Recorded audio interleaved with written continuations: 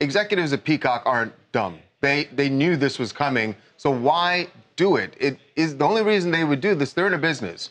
They clearly know that there's going to be an audience and that this is gonna be profitable for them. Because they're gonna make money. That's why they're doing it.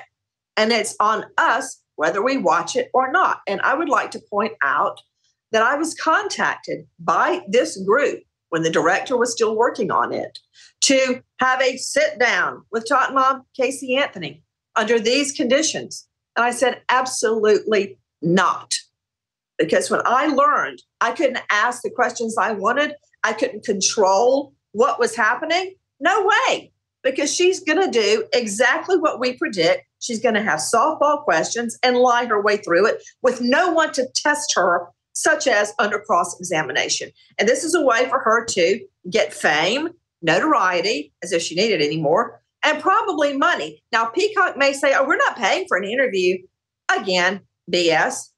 You guys have heard of licensing fees for photos. Sure, we're not going to pay you for your interview, but I'll pay you 20 grand for a picture of Kelly. Yeah, that's how that works. I can tell you this, they're going to make a mint. I mean, is it distasteful? Yes.